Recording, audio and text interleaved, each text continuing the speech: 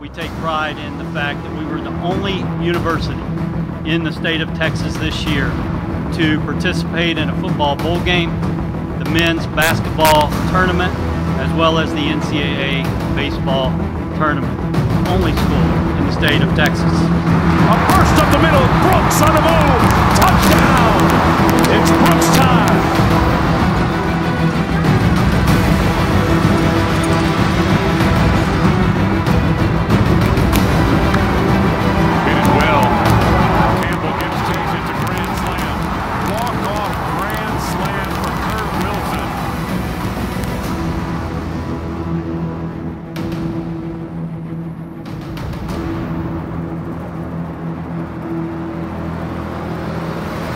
Student athletes continue to excel not only on the playing field, sports, and tracks, but also in the classroom. 12 teams with a cumulative grade point average of 3.0 or greater. Wilson, open three. That's his shot. Texas Tech is going to stay unbeaten at home. Chris Patola, this was some night in Loving. I'm glad we got to be a part of it. It was the best environment we've had in college basketball this year, by far.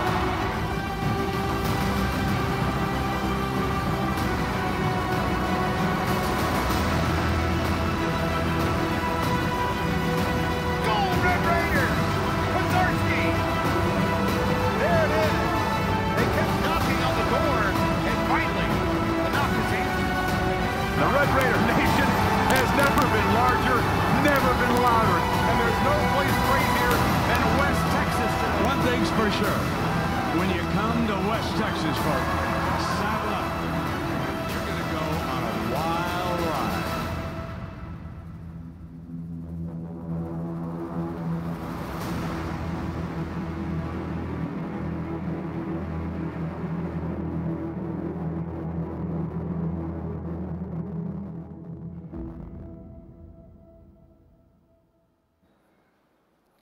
Good afternoon. There you go. Took it 3 times.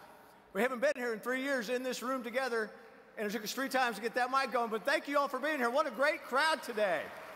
Welcome to the 2022 Red Raider Club Kickoff Luncheon. Here to celebrate the debut season of Joey McGuire and the Red Raider football program. We're so excited about that. But before we get started, I did want to thank Spirit, Saddle Tramps, and the Going Band, along with the Mass Rider, for being here today. That wasn't planned. Thanks to Joel and Eric with the Going Band, Stephanie, Bruce, and Aaron with Spirit. And again, the Mass Rider, we're going to have a new name for the horse next Friday, thanks to our partners at United Supermarkets. So we're looking forward to that. And how about yesterday? Huge day already. Great job by Blaine Bill and his group for the Centennial Celebration. We saw that kickoff. And we announced yesterday the Going Band is going to Macy's Day Thanksgiving Parade, Macy's Thanksgiving Day Parade next year. How about that? First time in the history for the Going Band. Again, I mentioned it's 3 years since we've all been together for a kickoff luncheon. We haven't done this since 2019. And you think about that. You guys are obviously ready to get out. This is a huge crowd. Think about 3 years ago. How much has changed? If you came here 3 years ago and you had a cactus on your table, you'd be thinking, what the hell is going on here? But now you're like, hell yeah, cactus. Yes, of course, cactus. Coach Adams couldn't be here today, but he said, you know what I love about the cactus? He said it's like a defense plant. It's like defense, and he said it's durable, adaptable, tough. It's like we are in this room. Most of us in this room are all those things as Red Raiders. So we love the cactus, and one thing the cactus has shown us, whether it's 2019 or 2022, do not screw with Texas Tech fans on social media. You're going to lose. You're going to lose that battle. So enjoy the cactus. We've got a great program planned for you today. We're so grateful for each and every one of you for being here, and thanks to the Red Raider Club. If you're not a Red Raider Club member, you're going to hear a lot of stories today why you should be. We need you to be a part of this fight here at Texas Tech. If you can't feel the momentum that's going on right now in Texas Tech athletics, you haven't been around, because it is like I've never seen it before. We need you to be a member of the Red Raider Club. You have cards on your table. You can join us. You can be part of the fight. and there's a QR code. You can actually do it from your table right now, or you can do it old school and fill it out. We don't care. We just want to thank you all for being here, and thank you for being Red Raider Club members, and hopefully a bunch of you will become Red Raider Club members as you leave today or while you're here. Again, it's brought to you by the Red Raider Club. The Red Raider Club's annual fund raises the funds to provide everything our student athletes need to compete on and off the field. Scholarships and academic resources, like tutoring and the tablets. They use tablets not only for class, but they use it for game preparation as well, leadership development, nutrition, all these things. This is why we need you people, because there's so many ways you can give to us, but the Red Raider Club becomes the foundation for what we need. And it starts with a room like this today and the stories you're going to hear today, but we need you to be a part of that. So please join the fight. You old-timers in there that don't understand about QR codes, like some of us, fill them out. Do it the old-fashioned way. We'll take them up from you, or you can leave them at the end, or by the time you finish your cookie today, you can be a member if you do the QR code. So it's going to be fantastic. So make sure you become a part of what we're doing here at Texas Tech and the Red Raider Club.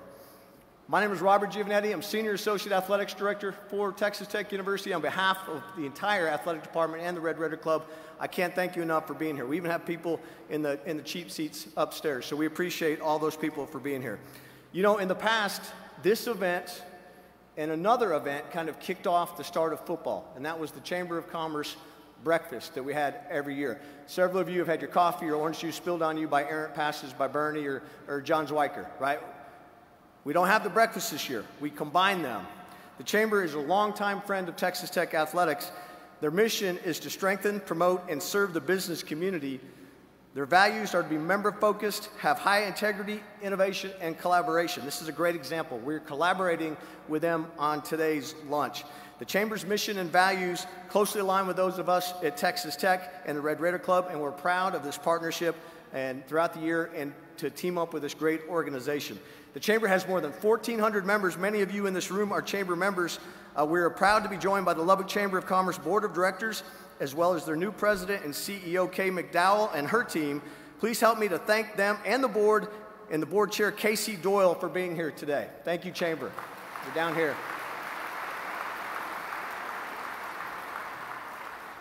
Today's event is also sponsored by Reliant and their parent company, NRG. Special thank you to Reliant for making their commitment to Texas Tech athletics and partnering with us to make this afternoon possible. We have some great news with Reliant. If you haven't been, shame on you if you're not following our social and our webpage. We have exciting news about Reliant. We announced it earlier this week. They're a proud partner of Texas Tech athletics, powering football, basketball, baseball, men's and women's basketball, everything else, and the Alumni Association over the next few years. Reliant is a perfect partner for Texas Tech, and we're thrilled to welcome them to our family. We're excited to see that relationship with them continue to grow.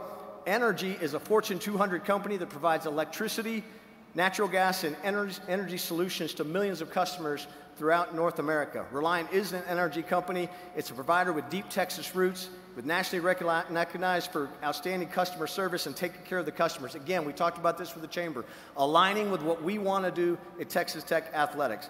Reliant is proud to be an involved member of the Chamber for the past 5 years and also a cornerstone partner of the South Plains Food Bank. They also stole one of our employees. They have hired two-time Texas Tech graduate and former Tech employee. We're going to look past that, Anna Delano, to be their regional market development manager. So thank you again to Reliant and NRG for their support of this annual luncheon and this new partnership. Again, let's welcome and thank Reliant and NRG for being here with us today. I want to recognize a few people here in the crowd. Please help me and welcome. I know he's here. I saw him walking in. Regent Mark Griffin is here today. So Regent Griffin, there he is. Chancellor Ted Mitchell is in the house somewhere, right there, right in front of me. President Lauren Skuvenek is here today. President Skuvenek. U.S. Representative Jody Arrington is in the house. Jody, where's Jody? Okay. And of course, our athletic director, Kirby Hocutt, is here. We'll hear from Kirby. I'm not trying to take your applause away from you. We'll hear from Kirby and President Skuvenek here in just a little bit. So we've got a great program. We're excited to be here. We're excited you're here. While you're sitting there at that table, you can join the Red Raider Club and be a part of our fight. We need you with us and we're ready to get going. So I'm going to bring up here President Skuvenek. President Skuvenek has been at Texas Tech now for more than 40 years. And one time he travels with us a lot on the road, and he was outside, we were outside, and I was out of breath going up the stairs, and he was fine, and he kind of looked at me kind of like he was disappointed in me. And he talked about his heart rate never gets up. That's why he's a great runner, right, President Skuvenek? He's a great runner. So he may live forever. He may be here for the bicentennial if this goes on, because he's done so much. Since he's become the 17th president in 2016, he's overseen unprecedented enrollment growth, record investments in research and fundraising, the designation as both a Carnegie Tier 1 research institution and a Hispanic serving institution. Under his guidance, Texas Tech has initiated more than $900 million in new facilities and opened a branch campus in San Jose, Costa Rica, that's a tough one, and the Texas Tech University School of Veterinary Medicine in Amarillo. President Skuvenek is proud to serve Texas Tech in the special years we mentioned. We're about to start a big centennial celebration. Not a better guy to be leading that for us. He's a great representative for us in athletics. He's also the current chair of the Big 12 Board of Directors. Please welcome President Lawrence Skuvenek.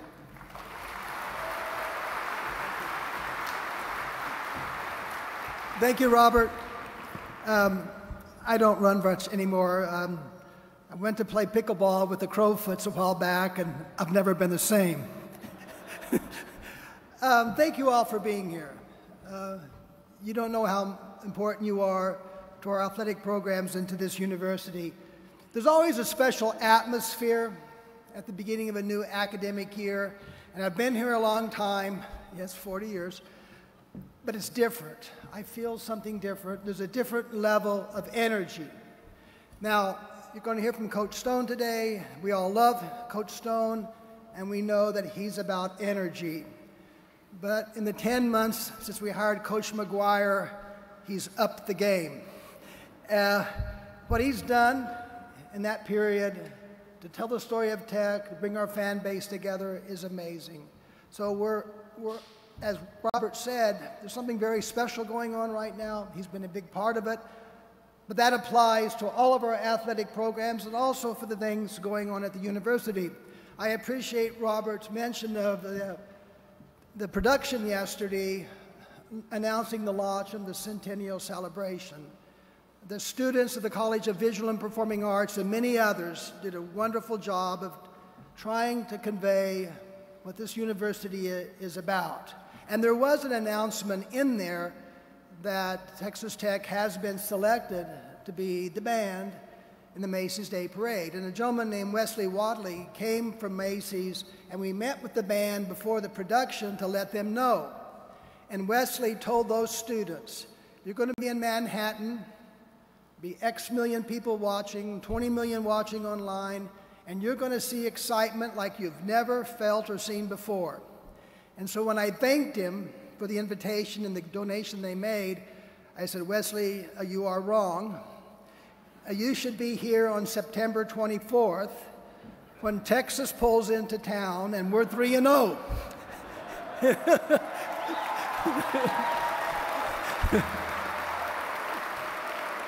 You'll see excitement. No pressure, Coach.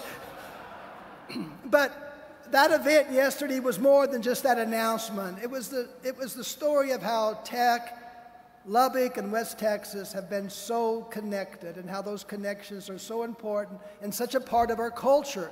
And athletics has been critical to that connection to this community. So to every student athlete, all of the coaches, everybody in the coaching staffs, thank you for what you do to represent this university. There's not a greater fan base in this country than the Red Raider Nation. Thank you so much for what you do. You make a difference.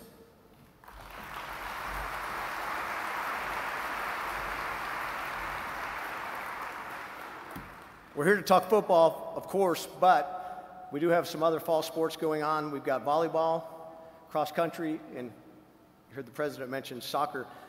Tony Greystone, who took our volleyball team to the NCAA tournament last year, great season last season. He can't be here today. They are on the road in South Bend, Indiana to take on Notre Dame. We saw how that happened against Notre Dame earlier this year, so maybe we'll see the same results tonight for Coach Greystone and his group. And cross country will start on September 2nd in Abilene Christian. And soccer just had a tie last night. They've started 1-1 on the year, but we thought this would be a great time to bring up here. Talk about being around a while. A couple of old guys, Coach Stone and Coach Kitley, they combined, while President Skuvenek has been here 40 some odd years, combined, those two guys have been here 40 years. So please join me in welcoming the head coach of our track and field program, Wes Kitley. Yeah.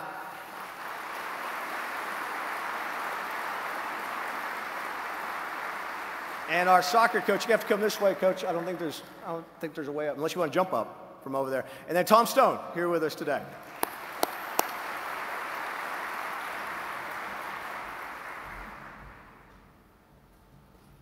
Thank you guys for being up here. Tom's wearing his swag. That's good. You look good, Tom. Tom's about to go one more. Go to California today. You already got the look going today. Yeah. So, hey, heard President Skuvenek mention it. Both you guys have been around a while. Longer. A little longer for Coach Kitley. Do you feel that kind of change in what's going on around Tech Athletics? Coach, you want to start, Kitley? I tell people this every year, but yeah, it's the most exciting time that I have ever been a part of. This is my 24th season. I've never seen the excitement more, and just everybody on the same page. And so, of course, it's pretty fun for me to have my son back home. So. Yeah, we're going to mention that in a minute, Coach. Well, you're big into culture, and you're big into, as you mentioned, energy. What are you feeling right now? Well, I think that, when the president was talking earlier about it's such a great feel on campus, we can't deny what we just went through, right? And this is such a community, a connected community, that what we went through the last 2 years was just so un-Lubbock, so un-us, so unable to enjoy all the things that we all live here. And now we got it back, and you can't always put your finger on it, but when you just walk around, when you just feel the way our community has responded to really just being back to our normal lives, having that freedom again, having the ability to be everything that is Lubbock, Texas and West Texas, it's a vibe in and of itself. You can't even really put your finger on it, but that's part of what it is. And I think the rest is just leadership on down. I mean, look at how long our president's been a Red Raider. You look around the country, you don't find that. Look at the claims that Kirby Hocutt had the guts to make when he took the job here, and look at how many of those things have been fulfilled.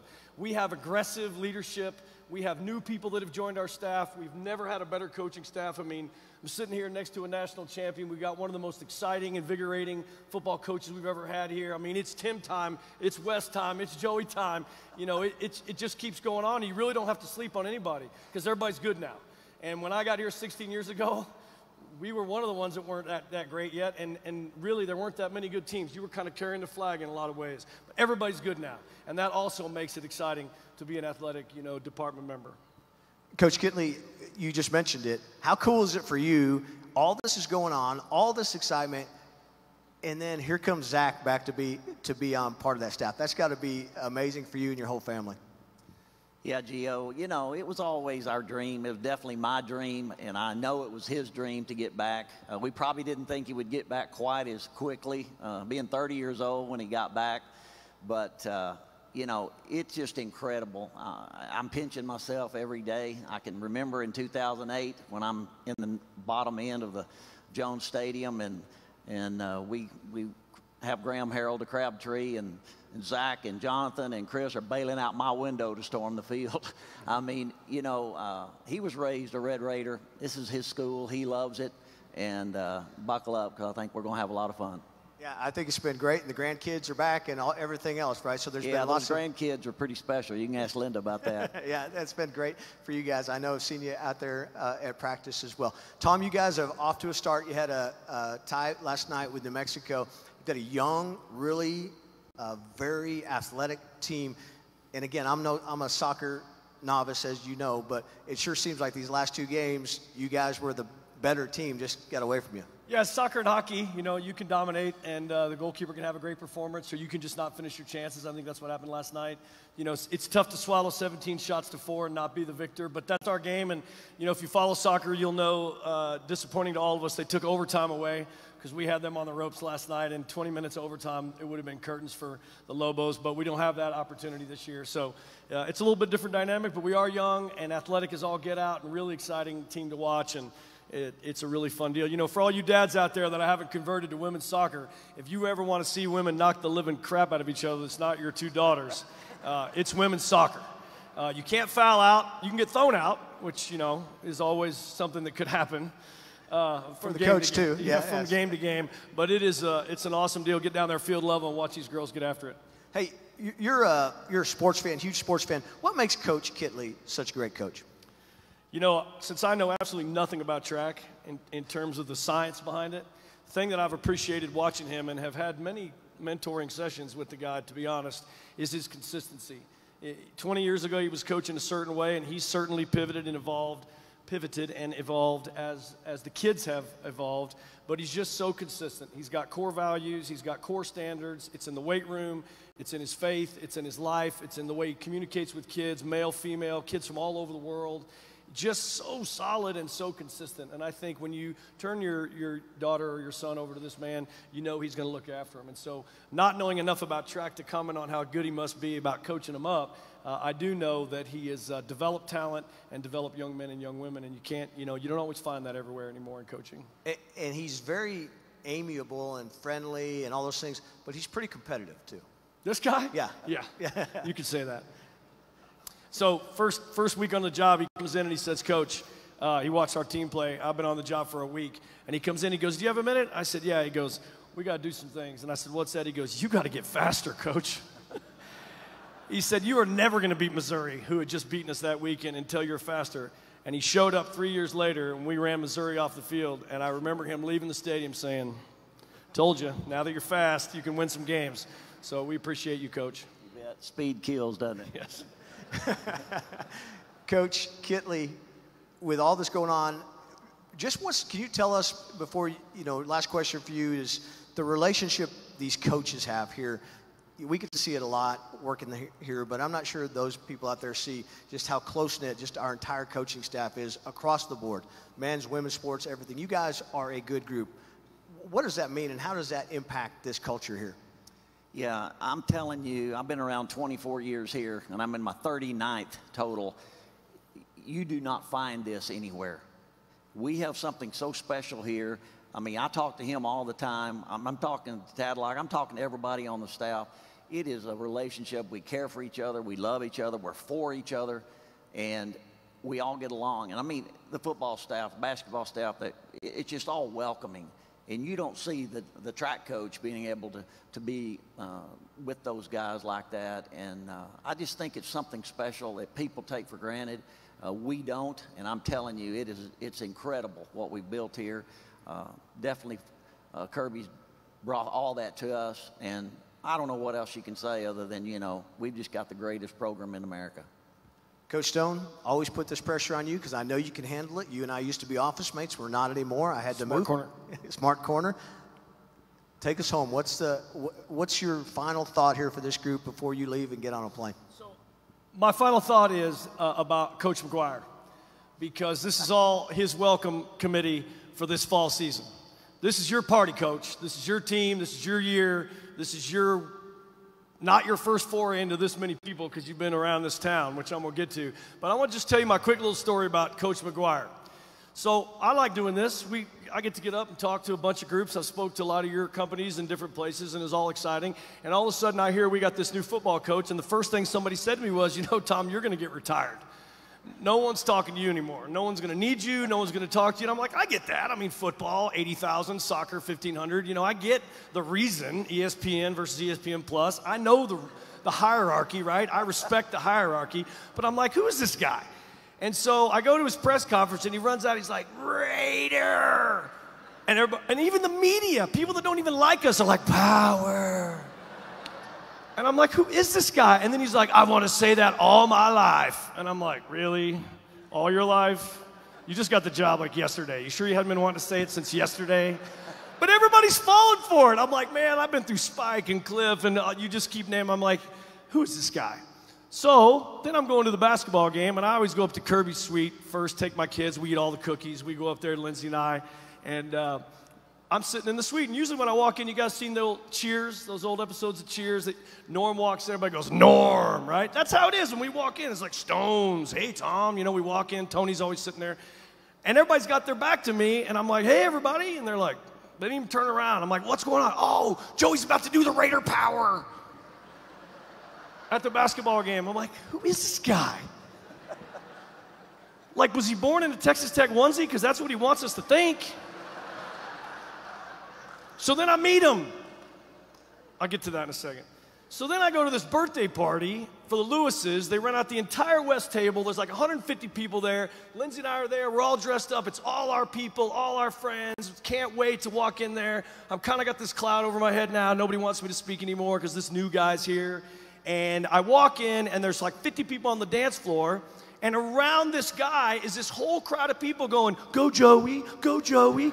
And he's dancing in the middle of this crowd. I'm like, this guy.